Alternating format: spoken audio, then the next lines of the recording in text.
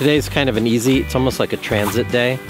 We're gonna have breakfast in Mitchell, because there's a good diner there, and also get some gas, and then through Burns and down to French Glen, and that's gonna be set up for the next day where we have a ton of things to shoot.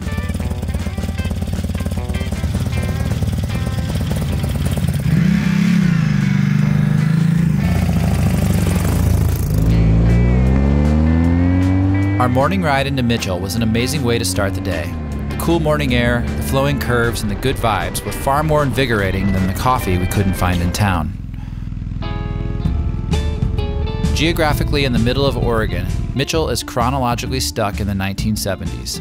The cafe wasn't open on Tuesday, or most other days, and the only gas pump, which recently lost its well-known live bear, was closed for another hour. The phone booth, against all odds, worked perfectly. It has a dial tone.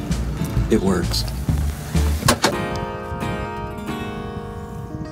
Something we've had to relearn in this age of GPS is that the paper map, more specifically the detailed atlas, offers something that a screen can't: context.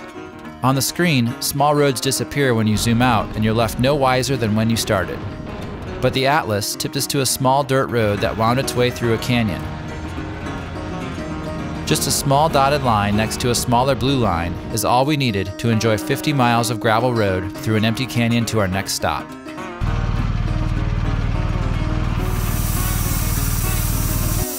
I've always found that running a little bit lower tire pressure makes the bike a lot more stable and loose stuff. Our shortcut left us with time to spare for an extra stop. After the siesta, we headed into town to refuel and get some dinner. The town of French Glen is barely a town, another gem with a single gas pump, a catch-all general store, and a hotel that also serves the only meal for hours around. We lucked into the last 3 seats at the communal tables. On our way back to camp, we took advantage of the low-angled light to shoot our dusty return trip in all its backlit glory. Just from the road to here? But you have 5 minutes of light. It was an impromptu moment where everything came together for some really great shots. Things wouldn't be so easy for us the following days.